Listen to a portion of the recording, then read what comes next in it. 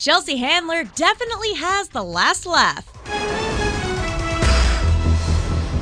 The comedian is firing back at an ex for calling her fat, showing off her fit physique in a teeny bikini. She captioned the photo, "I had a boyfriend who told me my boobs were too big and that I was fat. And then I looked in the mirror."